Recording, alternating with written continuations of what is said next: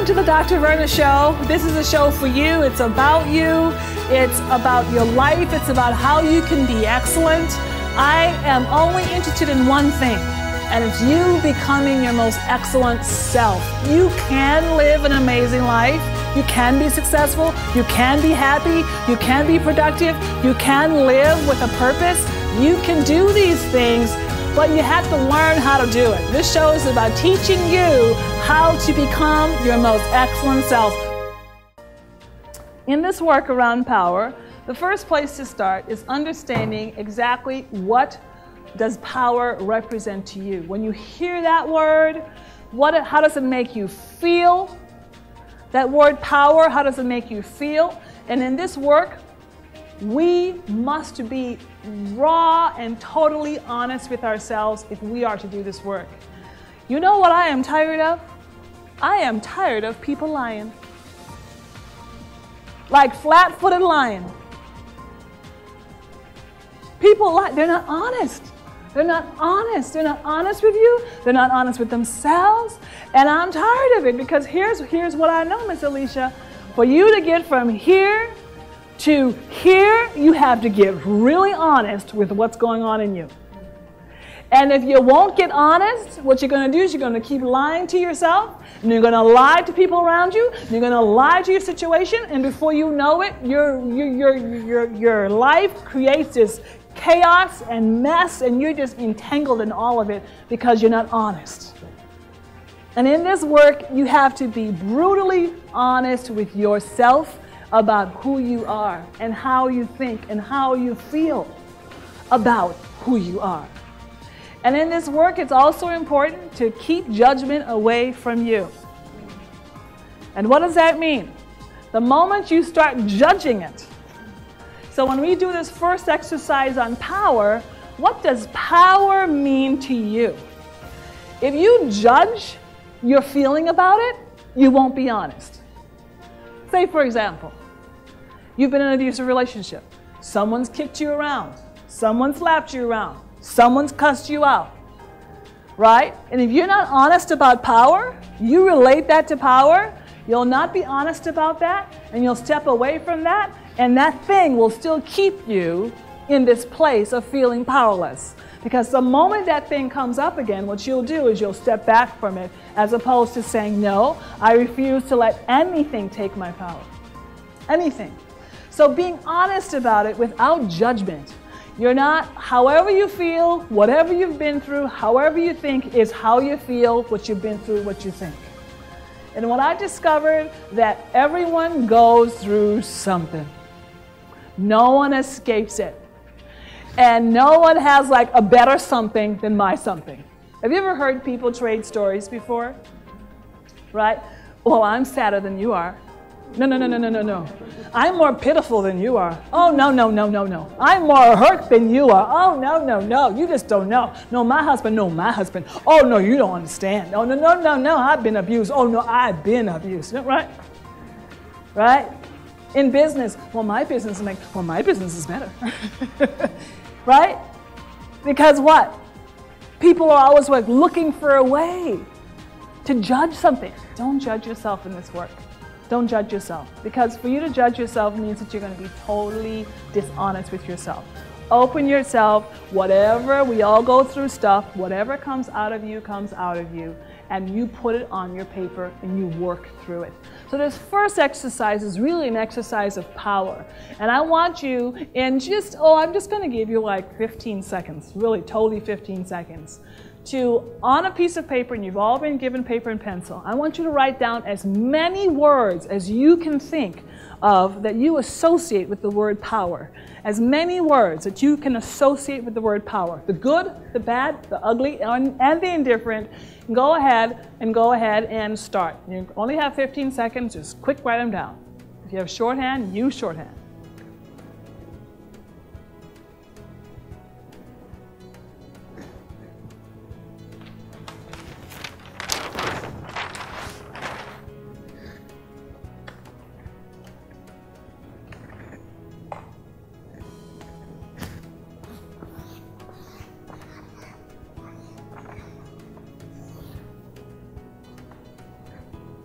Okay, and stop.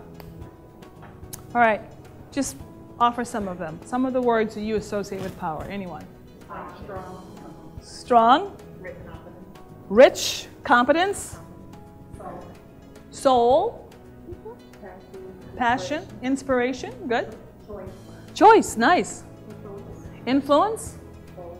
Bold. Control. Smart. Male. It's good. And not the mail you get from the mail either. Male. Yes? Racism. Hatred. Who's it? Rape. Secrets. You're going down your list, Molly. The good, the bad, the ugly, and the indifferent. Power. Power. Anything else? What do you associate with power? Being excellent. That's good. Change. It's great. Somewhere on your paper, I want you to think about if I came to you and said, I'm going to give you all of the power in the world, how do you think you would feel? And what's the first thing you would do with that power? How do you think you would feel if I came to you and said, I'm going to give you all the power in the world?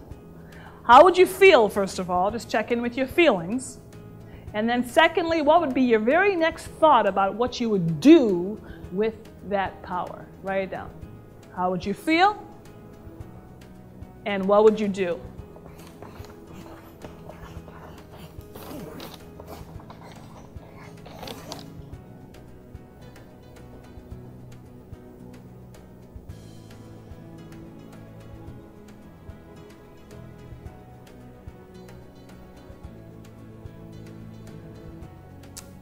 How would you feel, and what would you do with it?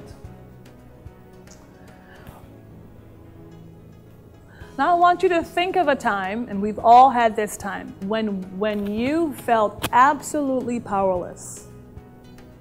Absolutely powerless. How did you feel? How did that make you feel? And what did you do with that feeling? When you felt absolutely powerless, how did that make you feel? And what did you do with that feeling?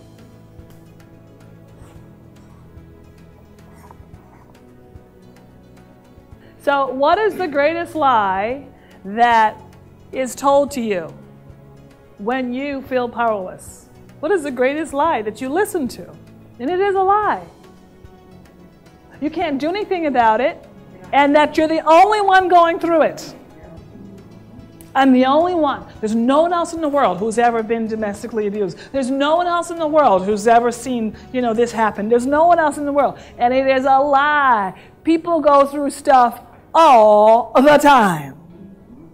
And every time you go to the mall, don't look at any of those people who look perfect. They're all a mess. They're all a mess. Right?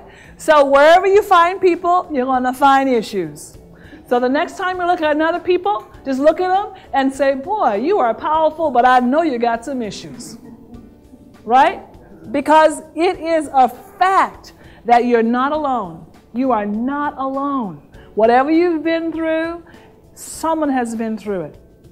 And when you come to the place of understanding that you actually have power and that you can do something about it, anything you have faced in life. Anything you face in life. The only time that I feel as though you can be powerless is as a child.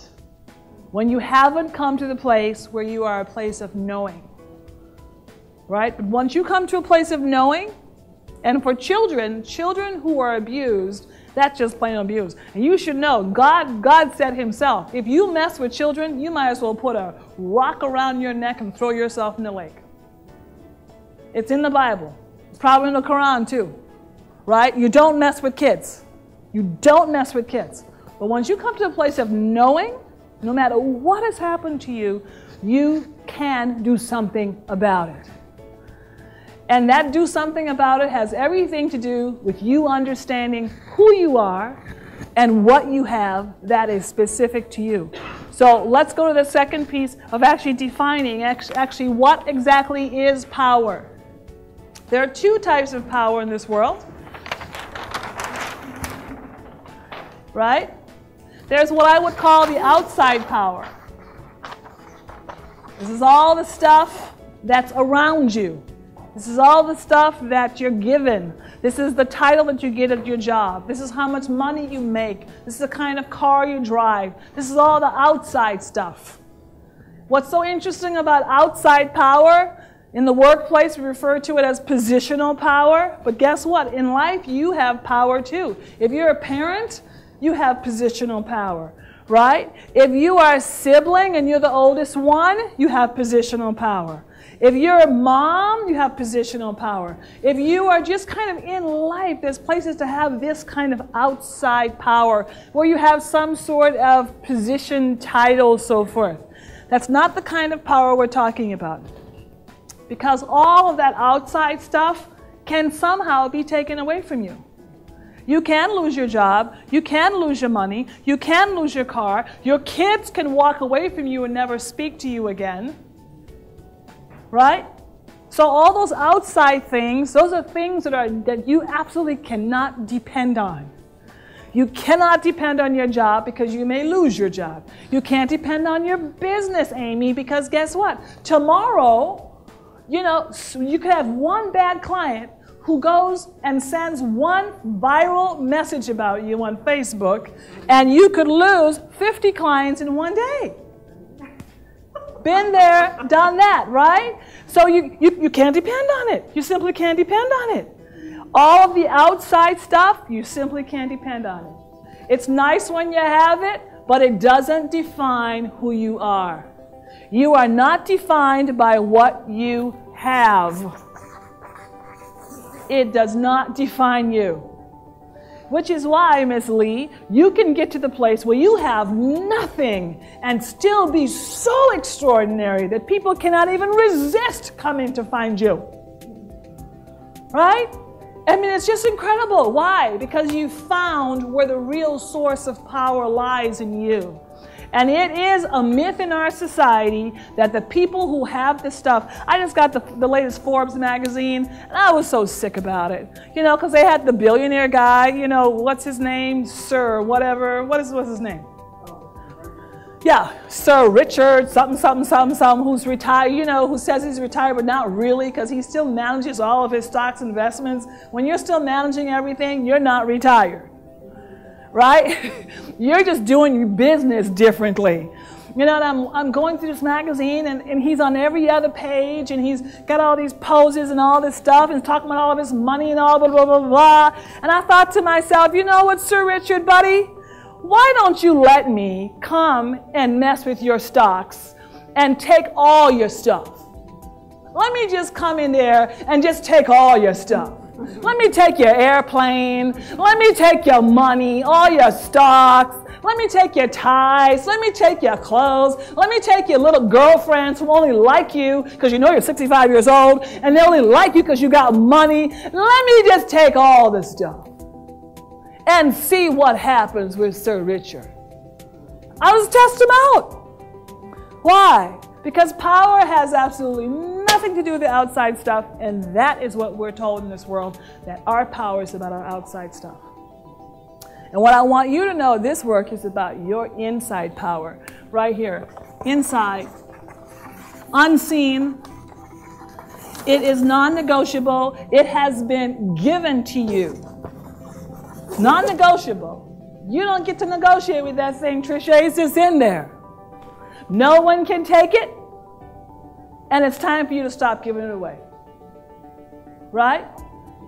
No one can take it, and it's time. So the rules, here are the rules of personal power. And this is your inside power, is called your personal power. This is the power that makes you awesome, extraordinary. This is the power that when someone has beat you down so bad that you get up from the beaten and look at the person who done beated you and say to them, but you know what? You can make my face black and blue, but you can't touch my soul. And I'm going to get my little butt out of here, make some better decisions about men, and keep going. Yeah? That's the kind of stuff I'm talking about. Right? When you lose it all and you go inside and you say, now what are the non-negotiables in my life? My power is non-negotiable. I'll tell you a funny story. I am married and I have a wonderful husband, Shane Martin Price. Love him, love him. And a part of why I can do my work is because I'm totally supported at home, totally supported at home. You know, if I say I need to go there, he says, okay, I'll take care of the kids. Right? And I have 4 children, so I have, you know, I have things going on. Right? And typically if we go somewhere together, my husband drives. And, and I'm kind of a wild driver. I can kind of make some things happen when I'm driving, right? So my husband's driving with me. He's driving with me, and he's like holding on to his seat like this. and then, Miss Janae, he tries to tell me how to drive. Wrong mama. Wrong wife. Wrong woman. And you have to know my husband. He's like this man's man. You know what I mean? He's like, you know, black power. You know what I mean? He's like, you know what I mean? He's the man. And so I looked at my husband, and at first I just looked at him, and I said, I want you to chill out. Because I'm driving this car and not you. So just chill out. You're going to be okay.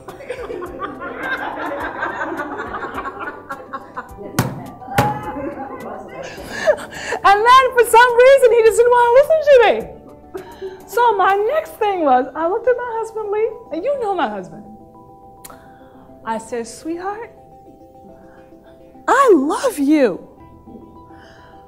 However, if you say one more thing to me about my driving, I'm going to stop the car and put you out.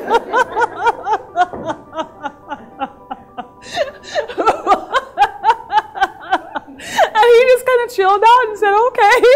And we kept on driving. And I was serious. Right? I mean, I was serious. Why? Why? Because you know what? I know how to drive. And I don't need someone telling me how to drive. Now, let me tell you, when I talk about your power being non-negotiable, at that moment, you know, here's my husband, he's a strong man. I could have felt powerless. I could have felt like, oh, I should do this. And then you start second-guessing yourself and you don't do what you do well and so forth. Like, no, that's not going to happen here. And so in life, you have these big situations in your life going, you should do this, you should do that, you should turn here, you should, and really, it's all outside stuff. And what I want you to do is to go inside and say, oh no, what are the non-negotiables? So here's the 4 rules of power, write them down. The first rule is that you were born with it. You're simply born with it. You didn't get it from your parents. Are you kidding? Some of your parents are a mess. You know, they lost their power a long time ago. There's no way that they could have given you power. Right? Some of them barely had you. Bless her heart.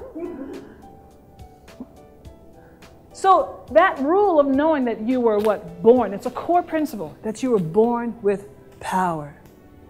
And so just kind of say that to yourself. Just look at that sentence and just say it to yourself. And say it in the affirmative. To simply say, I was born with power.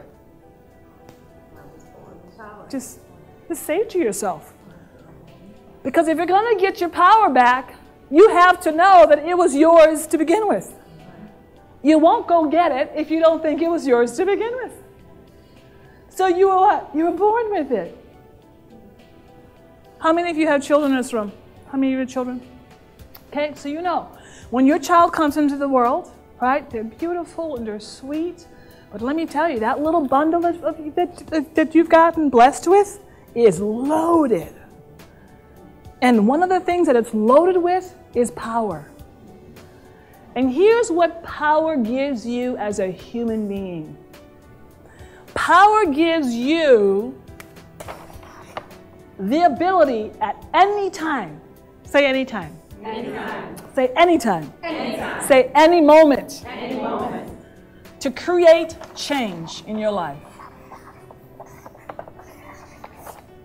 Power gives you the ability at any moment to create change in your life.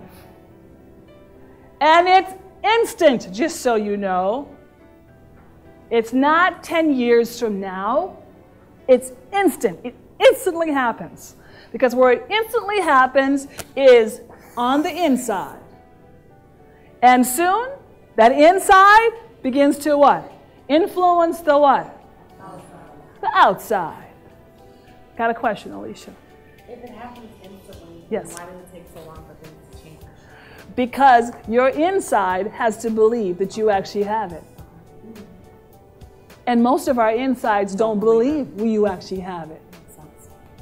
Because you go back to your inside and you start second guessing yourself, you start wondering about who you are, but when you know it's a non-negotiable, you were given this thing by God, the God who created the universe, you understand that you're loaded with it. Then the question becomes learning how to use it. Right? But the moment that you actually authentically use your power, your life instantly begins to change. That very moment. How many of you have been through some tough things? Can you remember the moment you made a power decision? You remember that moment where you said, enough is enough. I'm sick and tired of being sick and tired. Right? When Rosa Parks sat down, she said, enough is enough. No matter what happens on the outside today, I am tired and I'm going to use my power and make a decision to sit down. And it changed the course of history in an instant. And in an instant, you can change the course of your own personal history. By what? Understanding that it's already enough. So the first core principle of power is that you were simply born with it. In other words, it can never be taken away from you. It can be hidden, right? And it can be covered up, but it can't be taken away. The second core principle of power, so the born power, I love this one. This is the non-compete part of power, is that no one has more power than you. There's no competition in the world of power, of personal power. There's no competition. So when I talked about earlier about, I'm better than you are, you better than you know. That doesn't exist in the world of personal power because we all get exactly the amount that we will need for our lives. Now the question becomes, who's going to use it? Right? So when you understand your personal power, you stop competing. Now let me say this to us women, because we all happen to be women in this room. Women, we are terrible in this area. Because we are socialized in our society to compete. My hair is better than your hair. My look is better than your look. My clothes are better than your clothes. My nails get done, yours don't get done. My high heels are higher than your high heels. Right? I mean, craziness.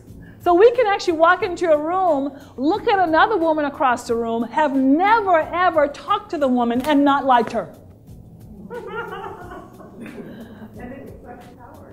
I know, and then we stand there feeling powerless because we just gave away our power through just a feeling in that instant to this other woman. We don't even know who she is. This child could be a wreck.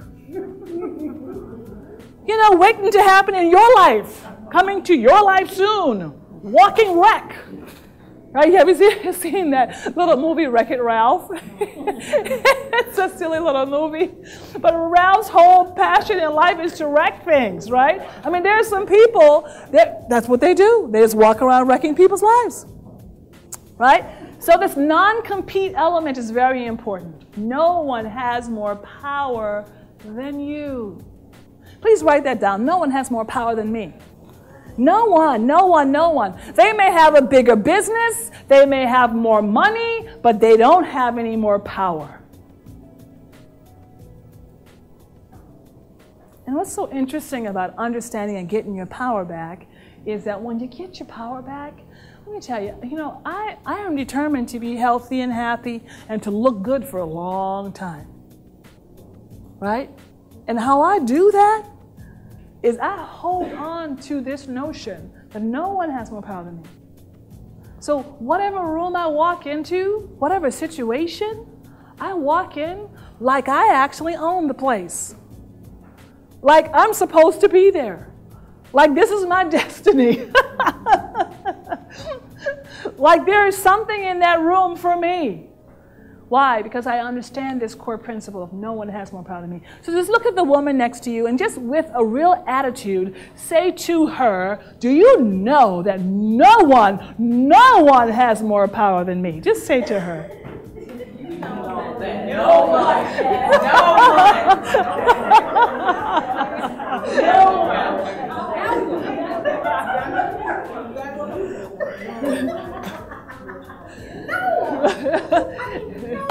Now see that? Trish is getting into it. You got to know that you know. No one. No one. Right? And all the people who are pretending to have power, more power than you, they don't. They don't. No one does. And that core principle is very important. Now here's the third core principle. And women, this is where we lose it. And I'll tell you exactly how we lose it, right? No one can take your power, but you can give it away. No one can take, and how I want you to write that down is simply saying, no one can take my power. I want you to own that thing. I know, the library is closing in 15 minutes. They're just going to kick us right on out of here. It's all right, though, because I'm going to be done in 12.2 minutes. Right? No one can take my power, but I can give it away. Let's just brainstorm about that for a second. Because power is an inside work, it's non-negotiable, it can never be taken. So then we have to give it. So how do people typically give away their power? Remember, your power is your ability to create change, your ability to make a decision and to create change. And I'm going to give you the 5 words of power before we leave so that you can study those words, think on those words, and make those words work for you in your life. Right? But how do we typically give away our power? Someone tell me. Okay, so we give away our power with our own internal dialogue. Thinking that just because they look a certain way or they talk a certain way, exactly. They're better than us. Exactly. So your internal dialogue, this is a conversation you're having with yourself. You walk around saying, someone's better than me.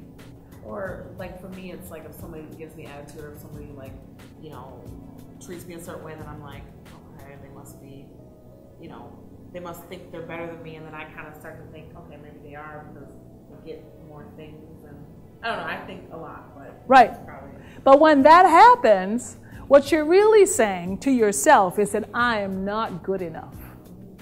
And then what you do is you step back from that situation, your confidence level drops dramatically, right? Someone else. How do you give away your power? And that's an internal thing. And they never even said a word to you. Yeah. Right? They don't even know you. I mean, they could have just had a hard day. Right. And you happen to be in their way. Right? Someone else. How do you give away your power? You don't stand up. You don't speak up, Andre. You don't say anything. Right? Your life is on the line and you're going to not say something? It's time to speak. It's time to say something. How do you speak without emotion? Emotion's fine. Cry if you have to. Yell if you have to. Shout if you have to. But speak. Get that thing out of you. As long as you know what you're saying, it don't matter, they know.